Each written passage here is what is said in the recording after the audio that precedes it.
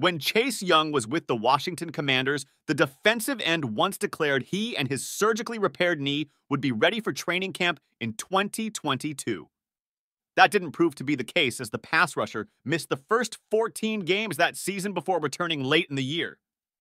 He's taking a more cautious approach with his latest injury.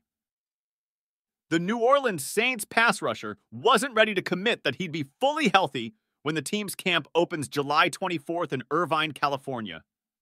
Young underwent neck surgery in March, shortly after signing a one-year $13 million contract with the Saints in free agency. The team was aware of the issue prior to signing him, and the expectation is that he wouldn't be cleared until at least training camp. "I'm just focused on today," Young said.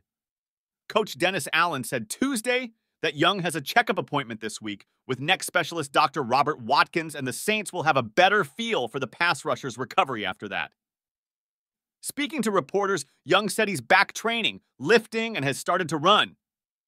"I feel fine," Young said. "Shoot, I just ran 10 50s. I'm getting back in shape. Shoot, getting back in the weight room. About to get strong again. I'm gonna be ready."